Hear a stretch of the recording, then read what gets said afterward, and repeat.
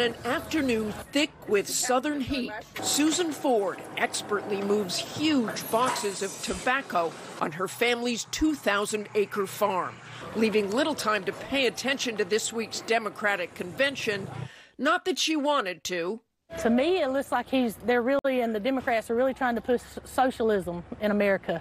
I'm not a big fan of that. Religion, her children's future, and farming are at the heart of Ford's solid support for Donald Trump.